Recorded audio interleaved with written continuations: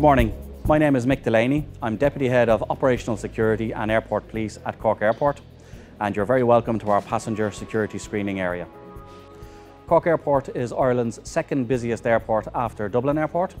In 2018, Cork Airport handled 2.4 million passengers, and in 2019 we expect to handle 2.6 million passengers.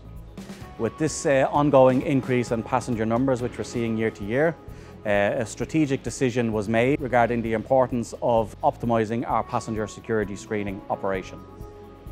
A wide variety of connectors and data integration ensures that we have an accurate picture of the required data for decision making in the Cork Airport security screening area. Using an operations business intelligence tool like Target enables us to eliminate information overload and focus on the data that matters most to our operational supervisors and managers. All of our key performance indicators are delivered in clear dashboards and analysis.